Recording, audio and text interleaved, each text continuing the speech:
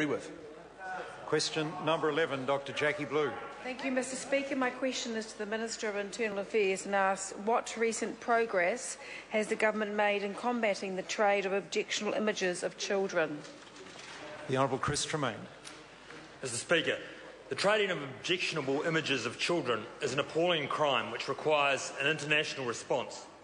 The Department of Internal Affairs Censorship Compliance Unit has been working with international agencies as part of Operation Laminar to target and apprehend people involved in distributing these images. As a result, yesterday, 55 of the worst offenders were caught worldwide for trading in images of child sexual abuse. Entry. Dr. Jackie Blue. To the Minister, what was the role of the Department of Internal Affairs in the operation? The Honourable Chris Tremaine. Mr. Speaker, DIA's Censorship Compliance Unit initiated the operation, which was then coordinated by Interpol.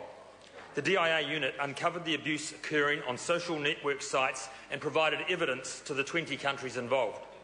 This small team of highly regarded investigators has proven integral to the worldwide effort in this area. They are to be highly commended for their dedication and commitment to this very difficult area of work. Dr. Jackie Blue. To the Minister, how many children have been protected from harm as a result of this work? The Honourable Chris Tremaine.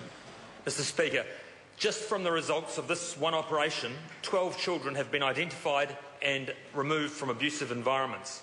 One of these children was in New Zealand.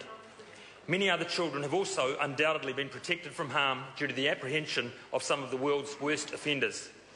Mr. Speaker, I want to take this opportunity to thank the team at DIA for their success in this operation. Question number 12, Chris Farfoy. Thank you, Mr. Speaker. My question